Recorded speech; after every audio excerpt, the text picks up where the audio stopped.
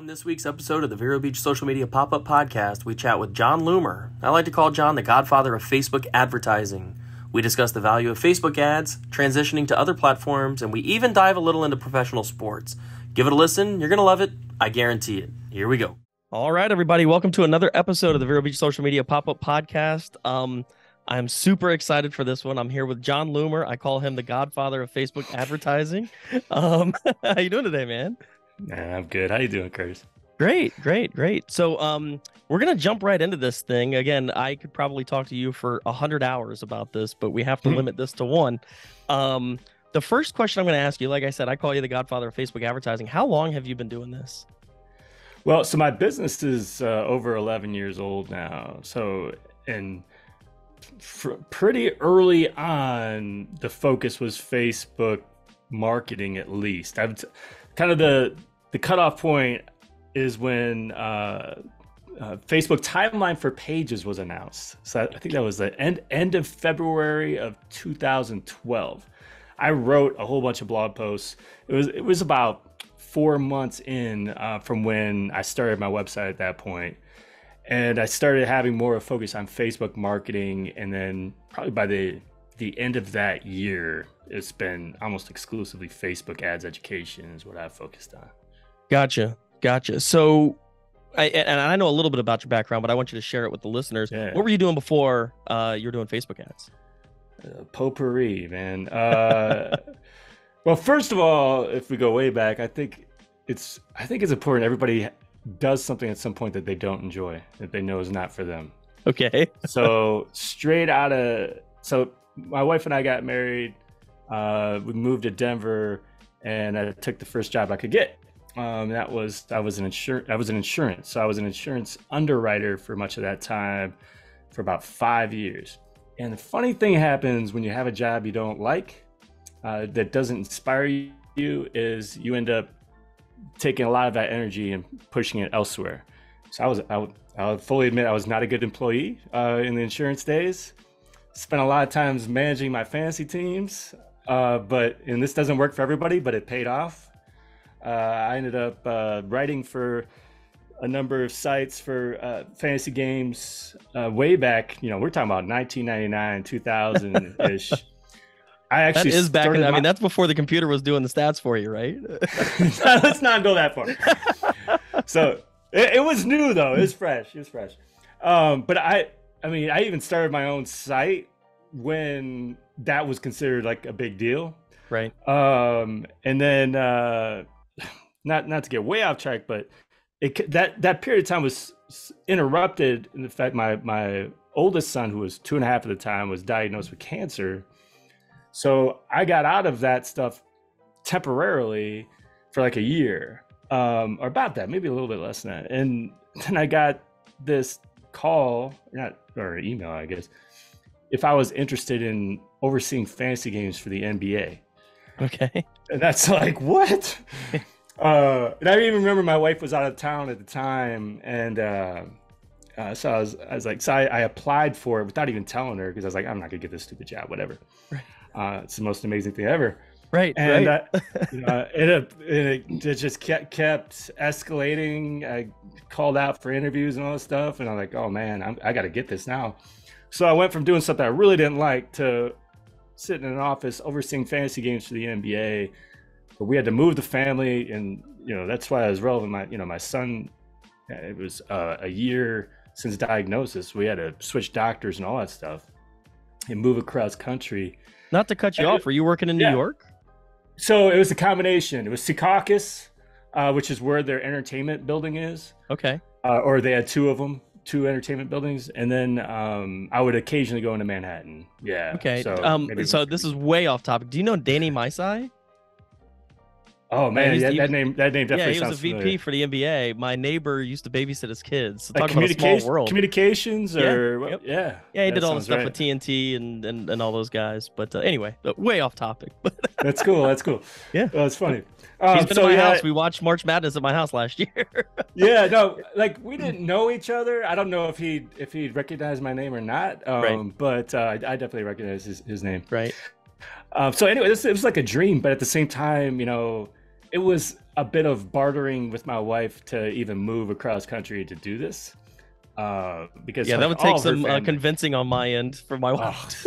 it wasn't easy. You know, all of her family was in Colorado. You know, we didn't really know anybody out in New Jersey. It's just a completely different lifestyle, of course. It's just so, you know, stressful and hectic and everything else, expensive. And but it was also amazing. I mean, we loved it. It was. I'm glad we were exposed to just that different life and just everything. Unfortunately, it was also during a period of time where working from home really wasn't a thing. So, you know, I was begging them like every year, like, could you let me work, you know, remotely? Because we got to move, you know, we're gonna have to move back. And it just wasn't a thing. So after 3 seasons, moved back to Colorado.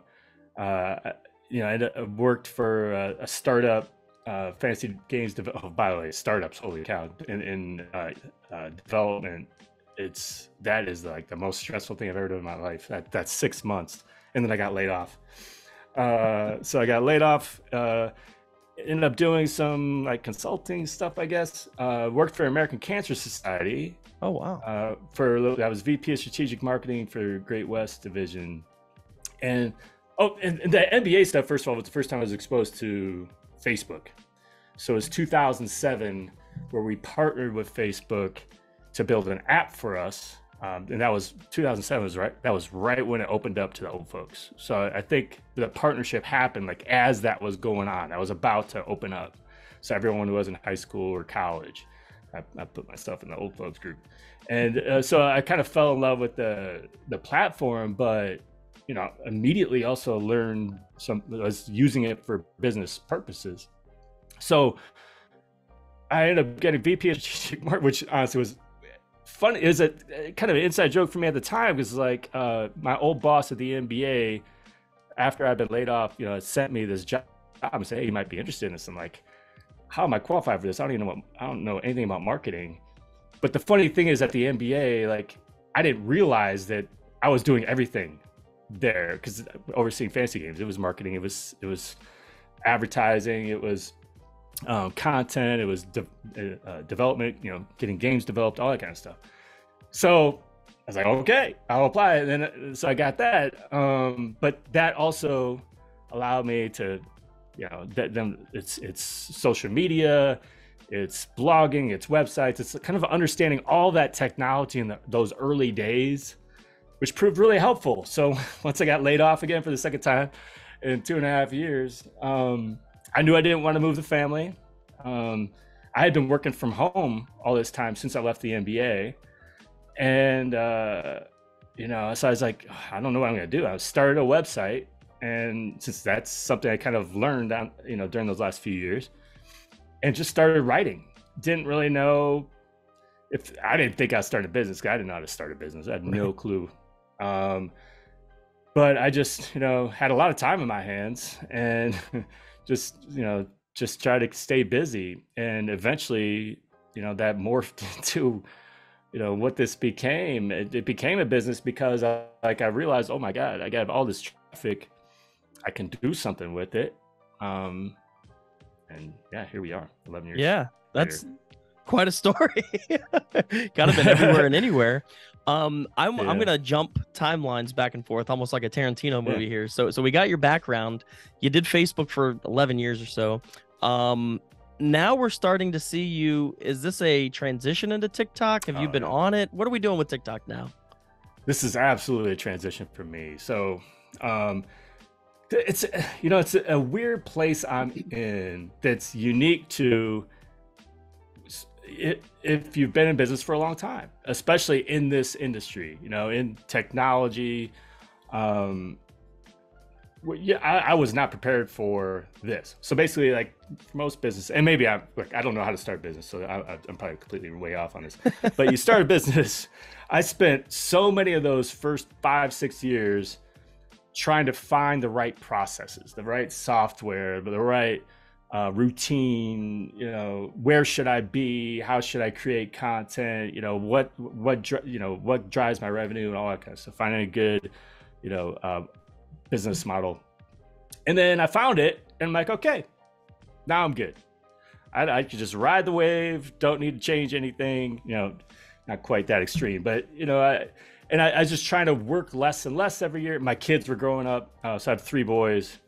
I was also a baseball coach for all 3, and the older they got, and not all at once, but the older they got, the more intense that got, and the more time consuming it got, which was awesome. I loved coaching, but it just meant, if originally I was doing public speaking, I was a guest on everybody's podcast, I was doing all kind of stuff, but now I was like, I'm gonna focus on watch my kids grow, participate in their lives. Work's gonna be secondary, and I know it's still gonna do its thing because it's I set this up right. And over the years, as I got pulled out more and more, things started changing. You should get into video, they said. And I was like, nah, I've got my systems. I'm doing this the way I want to do it. I'll be fine. And I don't really like being in front of a camera. So it was easy for me to push back and say, hey, no, Google loves me, sends me lots of traffic. I'm not even going to bother with that. And so I really did evolve. And I would say from COVID forward, that really, that knocked me out, because not only was I already kind of heading in a negative direction slowly, like not fast enough to be worried about it with my business, but during that time, I think everybody handled that differently in terms of it was an opportunity. A lot of cases to because everybody's trying to get online, and sell these products to help people get online. I think it was because I still track it back to an email I sent out to my entire list. I don't even remember. I think it's just because that's right when it started hitting in the U.S. But we're starting to hear stories about Italy and whatnot. And I was in this period of time where we're trying to figure out if our baseball team was going to travel to Arizona for a tournament. So it's kind of talking about that and asking everybody how they're doing, basically, because I know it's like, this sounds like this thing might be kind of a big deal. And then I get flooded with all these emails, mainly from Italy, of like, do not, please take this seriously. This is a big deal. People are dying. Don't go in that tournament. You don't need to do it. That kind of thing. I was like, oh, crap. So I think the seriousness of what was happening hit me at that point. And then, with all the lockdown and everything, it was mentally, I think I handled it poorly. I'm not a natural salesperson in the first place. So now you're like, oh, you got an opportunity here to sell people who are losing their jobs and their businesses are struggling. I'm like, I don't want to take anybody's money right now. Right. It's kind of the way I felt. And so first of all, like all my plans for that year were pretty much wiped out. Like, this doesn't even feel right, doing whatever this topic was I was going to talk about. I ended up creating some super cheap product so I could keep making money. There wasn't even Facebook ads really. It was like, how do you get online kind of stuff. Right. But it was way less expensive than anything I normally, and I was just trying to do my part while also like not gouging people. And, it's from that point forward I was struggling and I wasn't getting on video. And, right around that time, it's probably, TikTok, Instagram videos probably starting to take off, and I was not getting involved. So I think it was all kind of timed out right, in that, I was hitting a make or break point this summer. Final season, baseball season coaching comes to an end, and then I'm like, okay, I've got all the time in the world. Now I can start doing video. I'm telling you, man, it's not easy. It's from someone who's doing it. It's always easy to say, oh yeah, just create video. It's fine. You'll get a hang of it. It's hard at first. I get it. For anyone who just can't do it. Like, just open the TikTok app, create a video, and like, there's so many options. Yeah. Just within that editing thing, like, I don't know what the hell I'm doing. And but truthfully, it was a moment once I commit, because it was a period of time like I was making fun of TikTok, and then a week later I was you were on videos. Yeah, right. and that making fun of it was largely just kind of fear of it, and also knowing like I probably need to do it. But basically, there was a point in time where, like, number one, I admitted to myself, this is gonna suck. I'm gonna create some really bad videos. Well, you've said that in your videos. Like, Right. I'm shooting this, and I know this sucks, but I've got to start somewhere. That video you're speaking of comes off as like satire, where I'm trying to make it look like it sucks, but I was really trying to make that look good. So that was one of my questions: is your early videos were not good, and they've evolved, and they're really good now. If you're not following John on TikTok or Facebook or whatever, I highly recommend it. But the videos you do now are great. But I appreciate that. They were not. Yeah. I appreciate that. Well, some of the videos I did like before that weren't made for TikTok. It was just like I made a video for something, or I don't even remember what it was, and like I tried to make it the right dimensions. I cropped it or whatever, and I threw it on TikTok. I wasn't like using it. Right. But it was that moment where I did that one. This is gonna suck, and that's okay. But the point of it was, yeah, like no one's watching this. First of all. Second of all, I have a purpose right now. Like I know I can't just automatically go out there and start creating good videos. Right. And I can't worry about it. Right. Like I just got to create something, learn from it. And that's really what happens. Like I started creating videos and like connecting with people and like asking questions like, how did you do this? How did you do that? And like, oh yeah, that makes sense. Editing is a lifesaver, by the way. Like if you could just like cut out, like I ramble. Which, by the way, we're not doing in this. So right. This will be in this podcast. I apologize, but that's just how it's going to work. Well, but that's the struggle for me with something that you're supposed to be short. Like get to the point and really under a minute, because if you want to push it to Instagram and Facebook, Facebook's got to be under a minute for a reel. And so it's like learning that, like initially what I did, you might even saw, like I'd sit down and record something. It ended up being like 6 parts. Right. Like it was like, I cut it up that way. But then it's like, no, I don't need to do it that way. Like I'm going to sit down, talk about something for 3 or 4 minutes. And there's going to be parts of here that's just aren't that important. And I'm going to cut out all the pauses, and it's going to be 60 seconds. And so having that in my mind always when I'm recording has really helped me, because I do ramble. I'm slow to the point.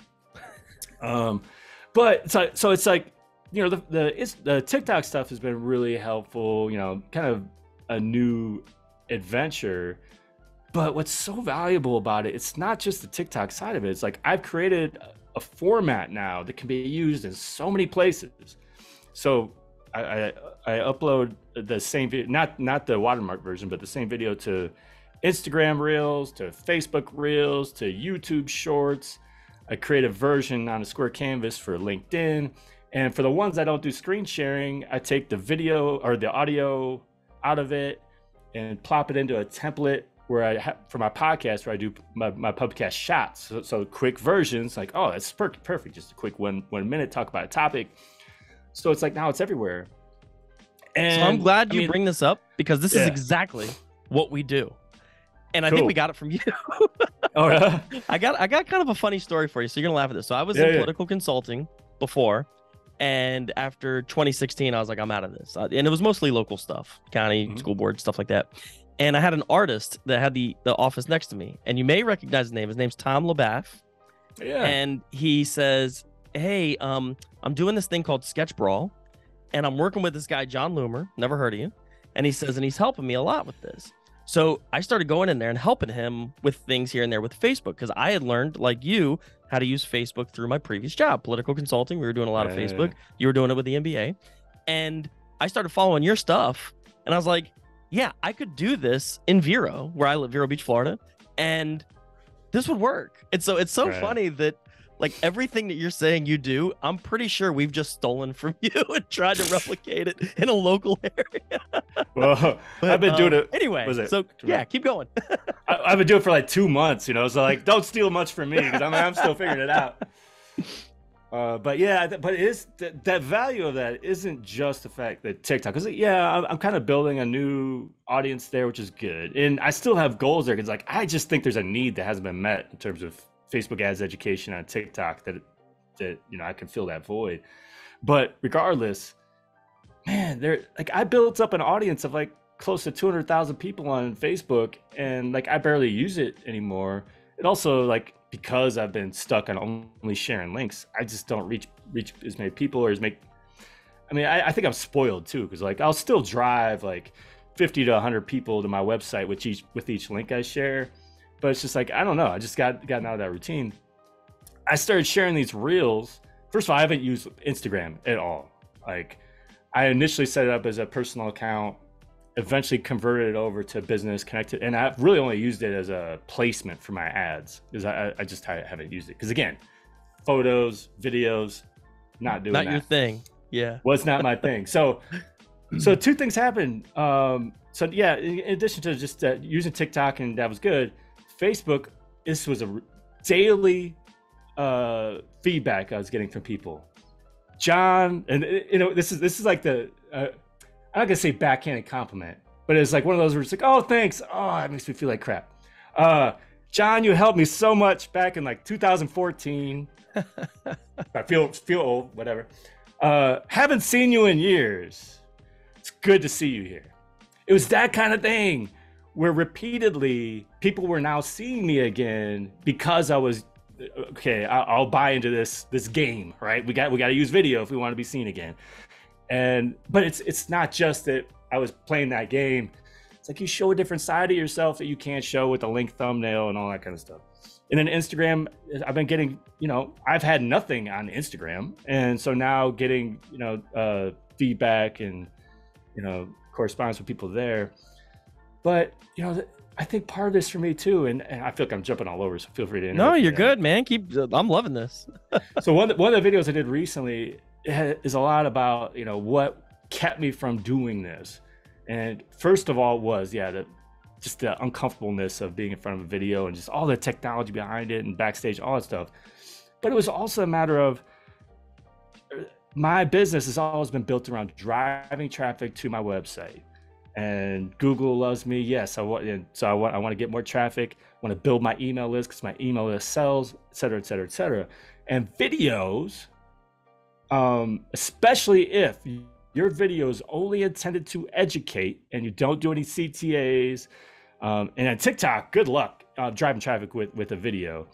It's just and first of all, if you ever start pushing CTAs on TikTok, it stands out in a negative way. That's beside the point. The point was I needed to look at it differently. Like, is there still value in creating these videos if I'm not ultimately measuring a business goal? Like, how much traffic came from that? Because the question immediately became, what's the ROI of this? Like, I don't know. Like, right. I'm not even trying to sell. The ads I've run so far, I'm not even trying to drive people to my website. I couldn't tell you. And then finally, though, I started to see the payoff for that. Over a period of 2 or 3 days, no joke, there were 4 people who set up one-on-ones and told me, I am here because I saw your videos. And these were also almost pretty consistently people who were those who said they followed me religiously back in, 5 to 8 years ago. Maybe they even bought something from me way back then, kind of fell off my list, and now they're back. So I can't really measure that.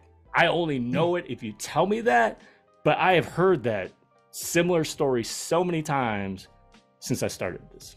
So that was my question to you, or was going to be my question to you, is what value have you seen with this transition into TikTok? And it sounds like people are finding you again. Do you think there's a value for people that never knew who you were that are now seeing you for the first time? Absolutely. Yeah, I see both sides, right? So number one, yes, it's the matter of actually reaching people again. Certainly important. But there's also just a matter of the personal connection that you make with a video. So people, this could be new people as well, because a lot of the older people, they already kind of knew me through my story and whatnot, whether it's podcasting or whatever. But this is a way to kind of introduce me personally to a newer audience. And yeah, there was someone who signed up the other day. She's like, I signed up because I feel like I know you now. And that's the powerful thing, right, about video, especially if you're creating a lot of it and I've been trying to create a lot of it and try to be all over the place and having a podcast. I mean, those things, I mean, it's kind of anti-traditional marketing in a way, but on the other hand, it's almost like billboards and stuff, you know? It's like you can't really measure it, but you know it works, you know.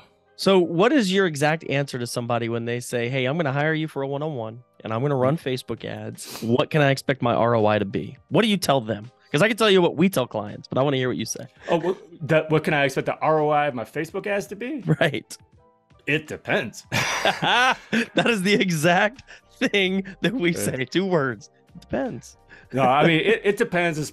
It feels like a cop-out. I've like written about it and talked about it before. Like, that's my answer for so many things because, as you know, there's so much that sets you up for success or failure with ads, with marketing, with whatever. I mean, there's so many things that are in your control, so many things that you can, all these levers that you can change and whatnot, from copy and creative and your targeting and your optimization, all kind of stuff. There's so much that's outside of your control, you know? So what's the industry? Is your product any good? You know, what kind of competition do you have? Do people even know who you are in the first place? Do you have a built-in audience that you can target that they're gonna be ready to buy? Like all this stuff that's both inside and outside of your control. So like, what can you expect? I mean, it depends. It depends. So the next question I get is, well, then what's it gonna cost? And to give you the answer before the question, it depends. Yeah, it depends. Is that the same answer you give? Well, yeah, because like, I really have no idea. Like, you can look at some benchmarks related to your industry and as a starting point, but like a one-on-one session, 45 minutes, like, and I'm not a great ad creative and messaging guy. I'm all about the tools and knowing how everything works. Right. So don't listen to me in terms of like, oh, that's a good looking ad. Like, could be, maybe it's not. Right. But there's just so much with the copy and the creative, and okay, now you send them to your website. Does the website work? Right. You know, how does the website do it at actually selling this thing? What's your budget? Because if you're looking to spend $10, $50 a day and you've got a $500 product, you're not selling that thing on Facebook. I mean, you should try to do something else, like maybe build your list, build awareness of your brand, things like that. But you need to have realistic expectations that budget is not going to like all of a sudden like, oh my God, what? I can't believe we weren't running ads before. Look at all these sales we've got. It's not magical. We have this conversation all the time. I turn so many clients away because of what you just said. Somebody says, oh, I want to spend $2,000 a month and I have a $5,000 machine I want to sell. It's like, what are we doing here? You know, like, this is not the way. Well, I see my competitors doing it and I want to do it. I'm like, listen, if you just want to get seen by your competitors, we can do it for way less than $2,000, you know? Well, and I think it's just all about, you know, realistic expectations, right? It's not that advertising isn't worthwhile for that $2,000 a month if you want to do it with an expensive product. You just have to understand, I may not see immediate sales as a result of this. There might be that one lead that happens, right? That turns into a sale, and all of a sudden it's worthwhile for that $2,000 because I've got an expensive product. Right. But yeah, I think too often people expect to hop in there and it's magical and it's easy, and yeah, why weren't we doing it? Because we're gonna make a whole bunch of money.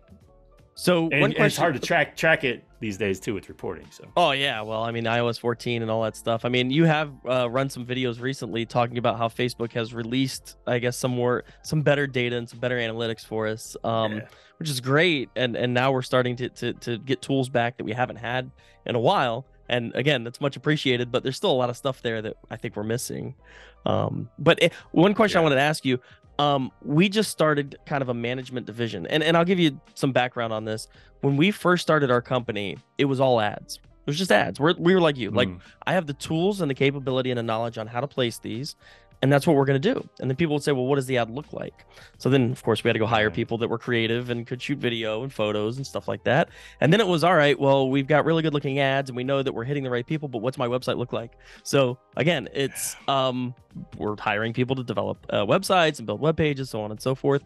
Now we've started introducing a management division to our company, which we'd never done before. And I guess my question to you is there real value in running ads if you are not actively posting to your pages?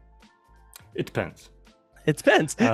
Hey, so we title every podcast, and I already know right now the title of this podcast. Look, depending on the business and the industry, like there may be very little value in posting organically. Like who wants to hear from? I'm not gonna label any type. Well, we have a payroll company that I always use as the example, and we share an office with him, and he's one of my best friends. So I always say, "Who wants to hear from payroll companies?" Yeah. Right. So I wouldn't even bother unless you've got some time on your hands, and and who knows, maybe you'll find great success that I wasn't expecting. I think far too often too, what people try to do in that kind of case, I don't know if they hire someone to do this or what, but they just take templated content that's supposed to be popular and viral that has nothing to do with their brand or industry whatsoever. And I feel like that's a waste of time too. So, and like, even like e-com in some cases, like you might not need to, right? Like you can run ads that are based on your catalog and whatnot. I mean, I think it's best if you can run organic posts as well. I think like your typical like mom and pop restaurant, things like where you can like showcase, what's our special of the day, and all this kind of behind the scenes. I think that stuff's valuable if you got the resources to do it. It's just a matter of I think ultimately try it out. Do you have enough content, enough ideas to constantly create content? Is there a demand for it? Are you getting engagement on it? Are you seeing any type of impact? Like, has anyone ever said, "Oh, they saw this post and that's why they bought," or "That's why they're here in your store," or whatever it is? I mean, those are all things you have to kind of sort out and measure, and because a lot of these small businesses don't have the resources to do it. And that's if you don't have the resources, if you don't have the content, if you don't have the ideas or the time or the X, Y, and Z, but you hire someone to run ads for that business, you say that there could be value in just the ads alone. Oh yeah. Gotcha. Absolutely. Because then you have a very focused goal and intention. With those ads, you can hopefully reach the right people through the optimization. But yeah, no, it can absolutely work that way. Gotcha. Let's see. I've got a few more here. B2B. How much business to business do you do? I mean, look, for me, I kind of consider what I do B2B. I mean, right. I'm working with other brands, with marketing departments, consultants, whatever. So that's pretty much my biz. So, I think that B2B generally on Facebook, can work. I think, LinkedIn is probably ideal for B2B. There was my question. You got to it before I asked it, but keep going. Yeah, look, Facebook has its strengths and weaknesses. I think the problem with Facebook, like there are things that LinkedIn does better than Facebook. First of all, B2B. Google does better than Facebook. It's like, especially for those service companies that like they don't really make a lot of sense creating organic content for on Facebook, that kind of situation, or running ads is really hard for. Like you're a plumber. How on Facebook are you going to reach people? I use plumber all the time. How are you going to reach people who need a plumber, right? You can't really, right? But on Google, you can, because people are searching, looking for that solution. So it's all a matter of like understanding what Facebook's strengths and weaknesses are, because you could still, leverage that other effort, that you're doing on LinkedIn or you're doing on Google with your Facebook ads. But you have to understand where it works and where it doesn't. So the analogy that I always use when I'm talking to a potential client is, pretend this is 1985. Facebook is the billboard. It's the newspaper ad. It may even be the radio ad that you hear. And Google is the yellow pages. Would you say that that's an accurate analogy? I think so. Is there a way to make so. that analogy better? I don't know about that. Okay. Yeah, no, I don't know, but I don't have a good analogy. I say, So where we live, because and people are gonna go yeah. ahead. Well, I was gonna say where we live, we live in a we say that we're always behind the times here. I just told a story yesterday about how our county was founded in 1926. Okay, so we're almost at 100 years, and we were a part of another county, and the reason why we split is because we had a theater that ran picture shows on Sundays, and that was against the law in the county that we were currently in. So they wanted to create a new county where you could run picture shows on Sundays. The sheriff rode his horse from this town to the south of us up here to shut down the movie theater. Oh. And I was like, there were 20 million cars in circulation in 1926, but where we live, we are always behind the times. So we joke because we feel like we can look into a crystal ball and see what's going to happen in the future, because what's happening in bigger cities and what's happening with bigger agencies will happen here, and we could be on the forefront of all of that. So I guess I kind of forget where I was going with that story. No, it's fine. Well, because we live in an older community where, you know, we can kind of predict the future here. So what we're trying to do is not be too far ahead of the curve, but we got to be ahead of it. Right. But anyway, like I said, I've got a few more questions here for you. So with B2B, are you seeing your short form videos as being effective on TikTok for your B2B advertising, for lack of better terms? Yeah. I wouldn't say it's not as obvious to me as the Facebook and Instagram stuff. But once again, I'm creating a whole new brand from scratch on TikTok. So that's the difference there. And I do get feedback from people. I think the issue with TikTok too is like not everybody's on that platform. So an example would be like when you upload an email list for Facebook to use for targeting, generally expect, I don't know, 50% or so of those people to be matched up with Facebook profiles for your remarketing, right? And maybe more than that with all the different columns of data you can provide. But TikTok, it was 10%. Yeah, it was 10%. So there's a lot of reasons for that. I mean, first of all, just their method of being able to upload customer lists is like from 10 years ago Facebook, but because really all you because I'm in a test right now where you can't even upload email addresses and phone numbers unless you're part of this test. Gotcha. And so remember the old days of Facebook where you only uploaded a file of email addresses. Right. Well, now you have like 14 indicators. Yeah. Right. Exactly. So TikTok's only that one column of data. So that hurts. But you know, not everybody's on TikTok. It could be because you can't because of the country you're in as well. So 10%. These are completely new people I'm reaching basically. So it's tougher to measure there for me. Whereas I know Facebook, Instagram, it's funny because like the engagement on Instagram and TikTok, because they're the exact same audience sizes now, which is funny. I just started TikTok from scratch. The Instagram one I've had for years, but I haven't used it. Right. And so they're the same size. So I did a comparison recently, and it's really hard to measure, right? It's just all surface level stuff. I get slightly better engagement from TikTok.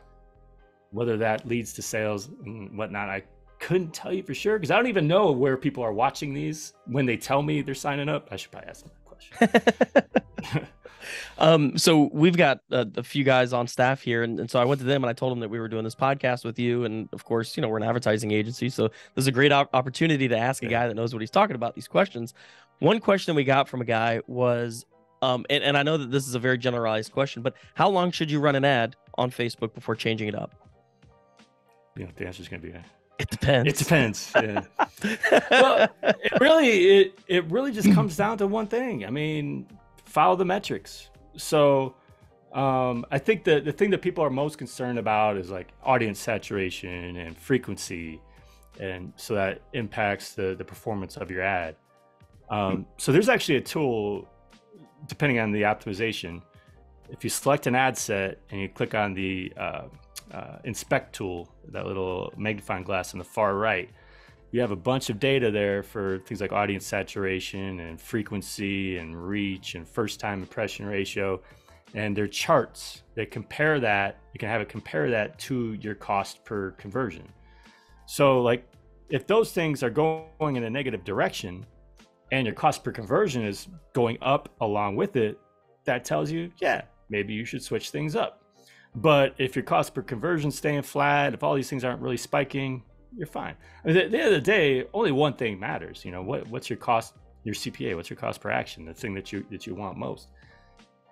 There's no definite like amount of time. I mean, the first thing I'd always say now, especially like the last few years, at least let it get through the week. We need it to learn, because your results won't be stable during that first week as Facebook going through that learning phase, and you're bound to get your best results. And this is really more of a last few years thing, because I swear it used to be your best results are going to be in those first few days. Right. But you got to let it get through the learning phase. Yeah. But that's, now these days it's you got to get through that learning phase, and then you might see your best results because Facebook's applying what they learned. And then it's a matter of, is your audience big enough? Or how big is your budget? To the point where you're going to start seeing really increased frequencies and audience saturation. So really the factors being budget and audience size that really contribute to that kind of decision. So there's your answer, Dilly. Depends. It depends. So Facebook will tell us when we have creative fatigue. Is it just using those metrics and those factors that you just brought up is there a threshold that it hits, and once it hits, Facebook I have no idea. Okay. But you trust Facebook when it says that, or do you trust and then verify, or you don't even look at it? Nah. Honestly, I rarely even see that. I think partly because I don't normally look on the ad level, right? And that's where you're going to see it. Right. I'm usually on the campaign or ad set level. Right. And then everything else I just like let it ride, I guess. I don't know. But once again, like they might say there's creative fatigue, and I would assume that would indicate the results are bad at this point, or going in a negative direction. But yeah, you got to verify that first. Gotcha. It's kind of like with learning limited as an example. Yep. You want to get through the learning phase if you can, but if you can't get enough conversions for Facebook to get through the learning phase, and you get that learning limited message, that doesn't mean stop. Right. What's your CPA? If your CPA is acceptable, who cares? Yeah, write it out. Another question we had from somebody in the office is, do you see more value in high quality video versus, and we quoted this, shitty Android video? Well, it's tough to say. Like, I know, like I see a lot of people say, just something casual is better than highly produced, right? I think there's something in between, because when I see a video that pops up where it's unedited, bad lighting, bad audio, they take a long time to say anything, I'm out of there. Right. They don't have any captioning, anything like that. So yeah, I don't think you need to have like professional photography, professional videographers and whatnot, actors and like all this kind of stuff. But lighting's important. Having, when I say high quality video, I use my phone. Right. Have a decent mic. I mean, my Blue Yeti has kind of seen the end of its days. I've decided I need to upgrade, because it was good for the last 10 years. It's about time to move up to something else. And I'm seeing that with these videos. It's like I watch someone else's video, like, damn, that sounds really good. That sounds better than mine. So it's something in between. Like, you can't.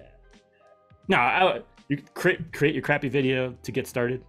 Right. But I think you'll quickly realize what does well, but also what you engage with the most and what you really like is going to be something that is well edited and has some good lighting and good audio. So it sounds like you're saying the content is more important than the creative when it comes to platforms. Well, the content is absolutely important. Right. But this is such a science, though, too. Yeah. So how do you get to that content? Because you can have a great message, but if you take forever to get to it, right, they're never going to watch it. Right. And like it's all about presentation. I figured that out too. Like, and I'm still like I've got a lot to learn, but that I know that first 5 seconds or so, you've got to explain what they're about to get. That's the hook, they say. Sure. To keep them watching. Otherwise, you may have a great message at the end, but no one's going to get to it. Gotcha. So what we've learned is that TikTok rewards the more organic look, and it seems this way, and Instagram rewards the more higher quality look. Why? If that's true, I don't know. Why that is, I don't know. But it just seems to be that way. So well, and I don't know what is an organic look. What is an organic look these days? I don't even know. That's good. That's a very good point. Now that cameras on phones are starting to get better and better. You're right. What does organic look like? I've gone through the questions I have on paper, but I do want to ask you. You worked for the NBA. Who's your team? So I'm a Wisconsin boy originally. So, right, I'm a Bucks fan. Yeah. Okay. So it's funny. You're in Denver, near Denver. My son, my middle child, is a huge Nuggets fan, and he asked me last night. I was like, "Oh yeah, I got this podcast tomorrow with this guy in Colorado." He's like, "Oh, does he like the Nuggets?" I'm like, "I don't know. I'll ask him." So I did not. So it's an interesting situation with my family. So I have 3 boys. My wife's from Colorado. So it's been a bit of a battle in the sports. Now this was established relatively early though with the boys. They were all Brewers fans. Okay. But they're all Broncos fans, which is unfortunate. This year for sure. Well, even the Packers, but and then when it comes to the NBA, I think it's because my youngest one grew up when the Bucks have been good. Right.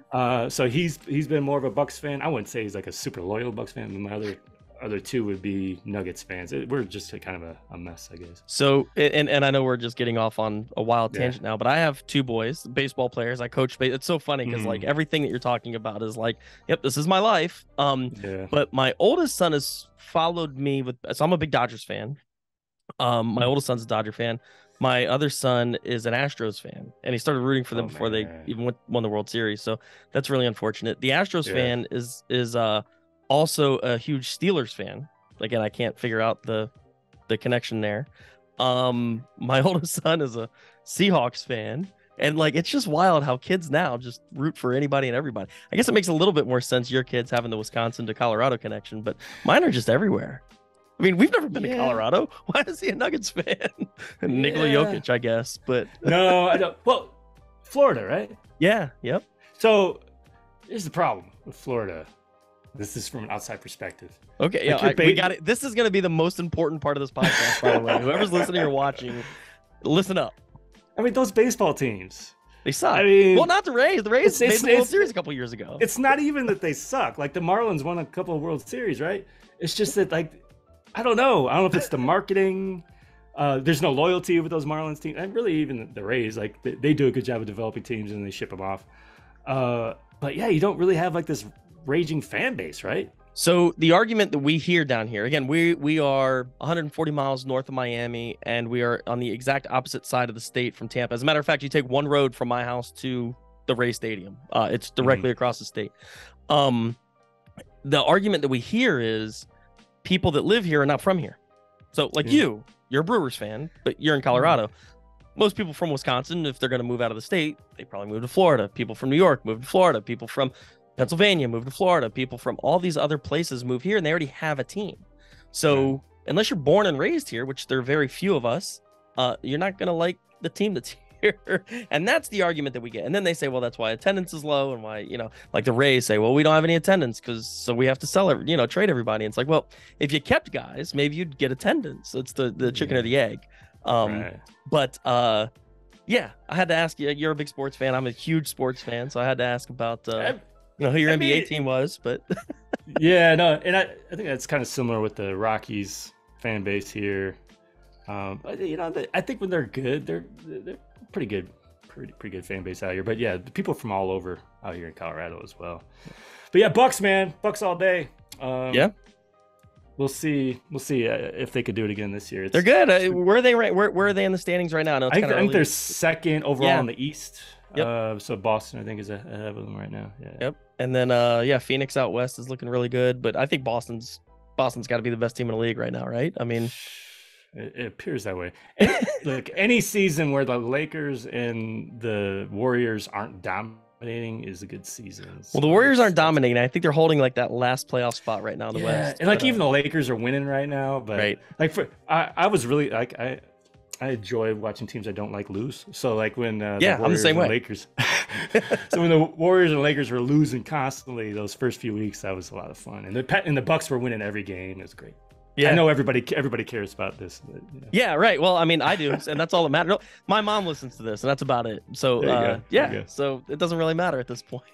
Awesome. That was it. I love the James Brown poster in the back there as well. I got to I got to figure out how to get one of those. That's you like that, Dilly? Dilly's a big music fan, but nice. Yeah, man. Well, I mean, those are all the questions I had here. I don't know if there's anything you want to add. I think this is about the end of the podcast. So if you got anything you want to add, say it now. I don't think so. Thanks so much for having me, though. I know this is a different format for you, so I appreciate it. Yeah, we definitely, this is not how we normally do it. But it's cool because I think, learned some ways to maybe start doing this more in the future. But I really, really can't thank you enough for coming on. I've been talking about this since we booked it.